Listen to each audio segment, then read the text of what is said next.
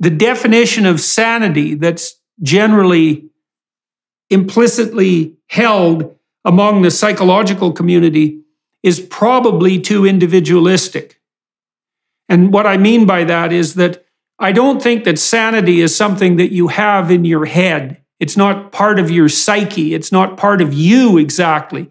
It's more like harmonious interaction with the hierarchy of social arrangements that you have with other people. So, well, imagine this, for example. A neighbor I knew on my street said to me once, "You're never any happier than your most unhappy child." Right, so that's a good one. But so you imagine, well, you're a pretty sane person and you're married and your marriage is terrible. It's like, well, then you're not that sane, are you? And if you have a terrible marriage and you're not getting along with your kids, then you're also not very sane. And if you're in a terrible marriage and you don't get along with your kids and you're fighting with your siblings and your parents, then you're even less sane. And so you imagine that sanity, you're sane if you have a relationship that's working.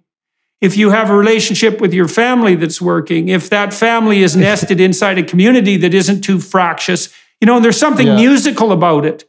It's like every note has its place. And so I think, you see what I mean? And it's also... I see what... Yeah, I see what you mean, but if I can give some pushback, I would say that like the person that has the miserable marriage and unhappy kids, but is still seemingly happy, that person is insane to me. The person that has unhappy kids in an unhappy marriage and is unhappy is sane.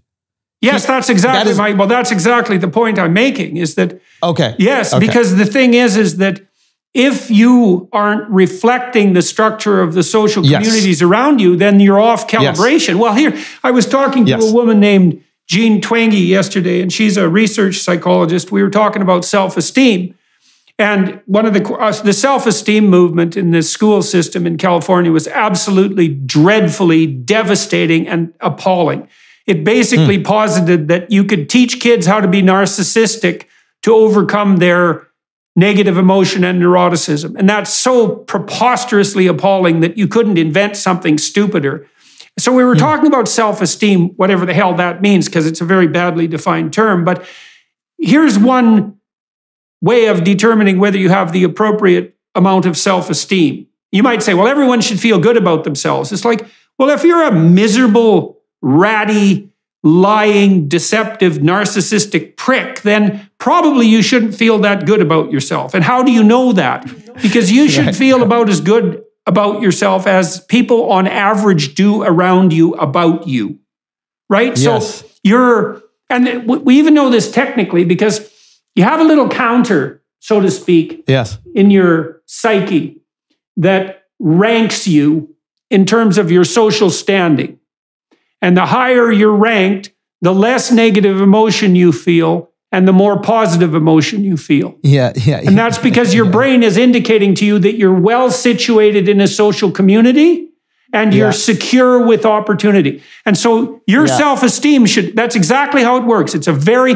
So what happens to people who get depressed, technically depressed, is that that counter goes astray and they start thinking less of themselves than their situation would indicate. And so then everything around them falls apart. They feel that their past was a catastrophe. They feel that their present is hopeless and that the future isn't going anywhere. But it's because this really, really low-level counter that utilizes serotonin has gone astray. And sometimes antidepressants can help deal with that. Now, that isn't someone who has a terrible life.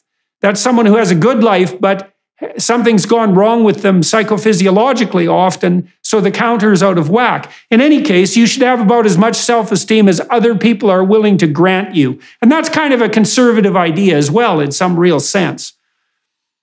Enough self-esteem as others are willing to grant you. It's like, well, imagine, if everybody in the company assumes that you're an average performer, you should probably assume that you're an average performer. You shouldn't be running around feeling good about yourself in excess of that, because your attitude towards yourself should be a reflection of your actual situation in the social environment.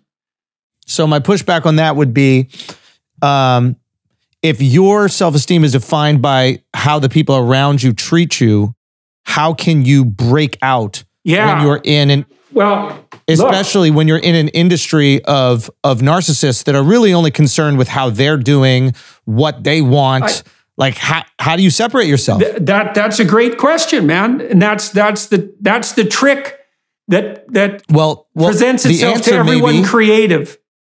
But the answer maybe is, and this is, I don't know if we support this, but this might be the truth. There is a reason why narcissists tend to break out, because their self-esteem is not limited by the views of others. That is true. That is exactly true.